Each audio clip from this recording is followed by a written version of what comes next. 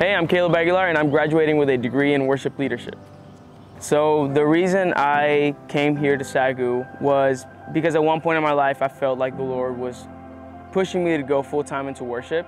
I didn't necessarily know what that was going to look like, and after prayer and talking to my parents, we felt like He was taking me more into a place of learning and growing in that before I could actually step into a position of worship. And so after looking, I found one of my friends told me about SAGU.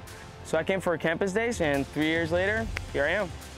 So for me, the biggest challenge that I had to overcome at my time here at SAGU has to be learning to be teachable.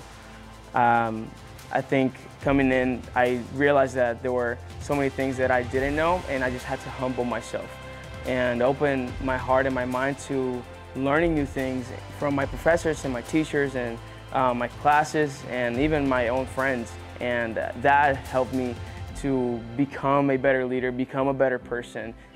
When I think about who has impacted me the most at my time here, I have to say my parents. They both have supported me in every aspect of my life, and I am so grateful for them. So, mamá, papá, te amo.